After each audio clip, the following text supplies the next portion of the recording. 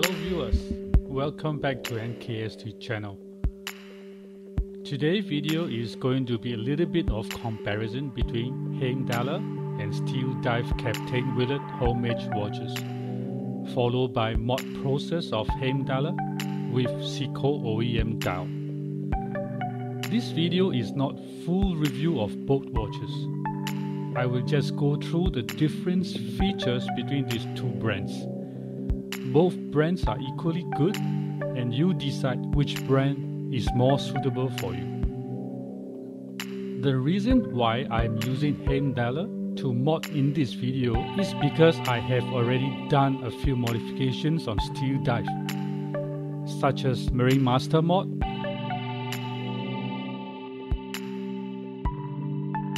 Limited Edition mod, Deep Blue Hole mod, as well as Captain Willard mod. Before moving on, I would like to thank all of you who subscribe to the channel. If you have not done yet, please subscribe and click the notification bell to make sure you get notified on the new videos, because we make videos every week.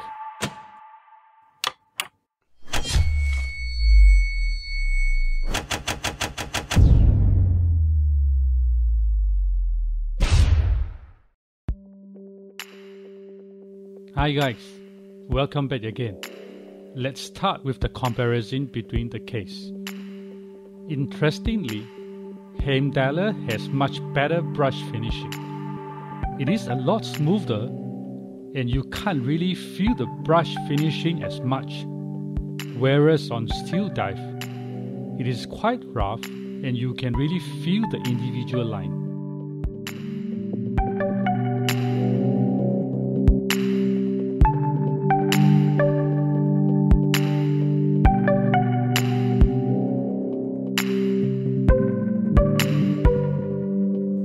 Note on the crown position between Seiko and these homemade watches. Seiko is at 318 position. These homemade watches are at 4 o'clock position. The result of this, we will have to cut Seiko OEM dial feed to align it properly on this homemade watch. Next will be the crystal. Both come with flat sapphire crystal with blue AR coating.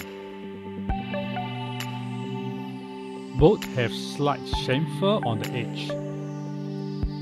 As you can see here, on Heimdallr, it sits somewhere in line with the bezel height, but on Steeldive, it sits taller.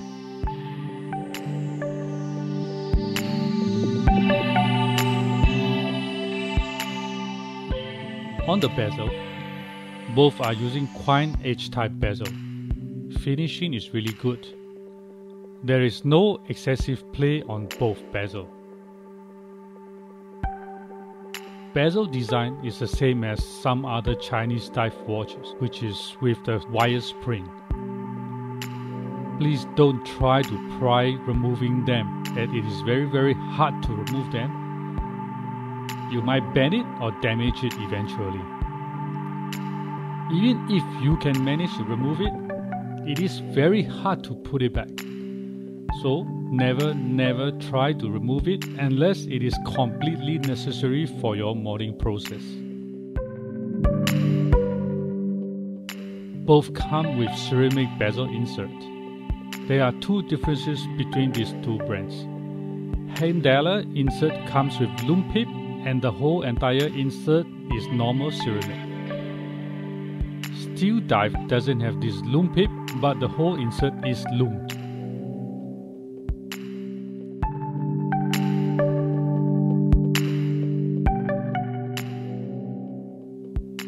Both brands come with screw-type engraved case back.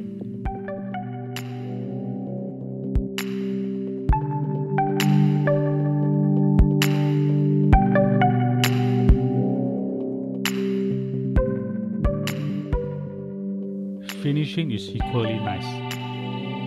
Main difference between these two brands is on the crown. As you can see here, Heimdallr comes with sterile crown, and the Steeldive comes with logo engraved on the crown. So that's your choice, whether you want sterile crown or engraved crown.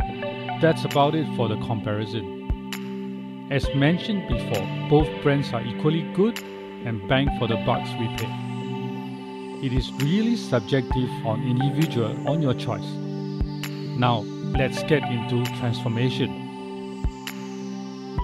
Use a case opener to loosen the watch case back and open carefully.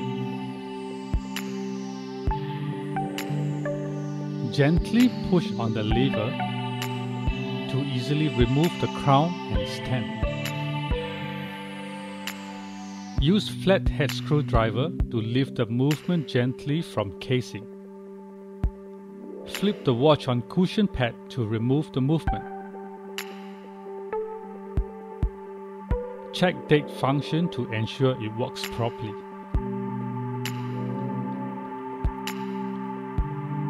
Place it into brass movement holder in preparation of dial changing.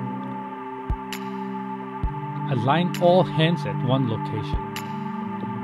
Use hand remover to pull all hands out at one go. Make sure you protect the dial from getting any scratches. Use flathead screwdriver to lift the stop dial from the plastic bracket.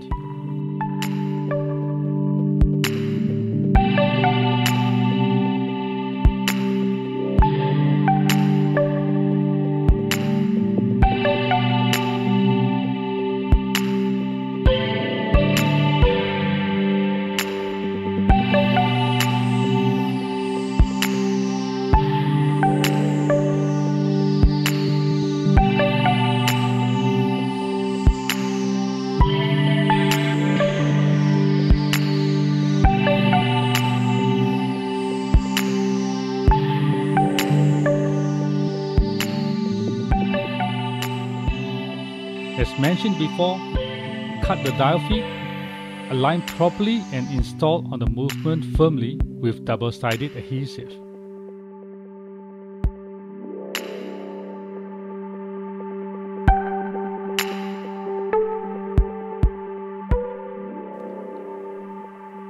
Apply the hour hand first, then the minute hand. Make sure hour and minute hands land firmly and accurately on every hour, especially at 3, 6, 9 and 12 hours. Now apply second hand.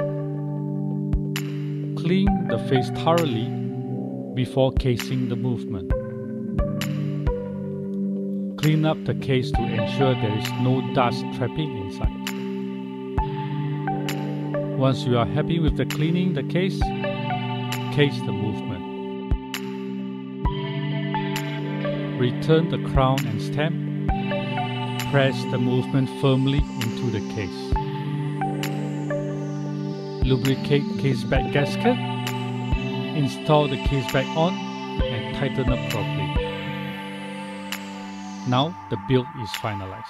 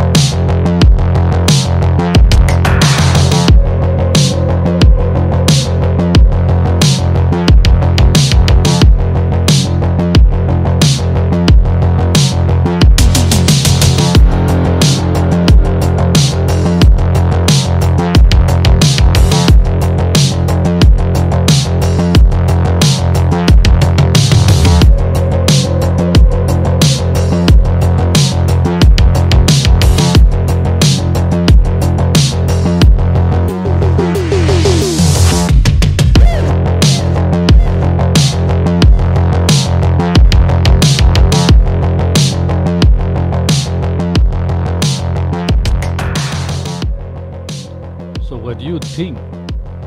We really hope this video is useful for your modding project. Let us hear your advice or questions in the comment section below. Please make sure you hit that subscribe button, click the notification bell so that you will be notified on our new videos. Thanks for watching, and we see you again next time.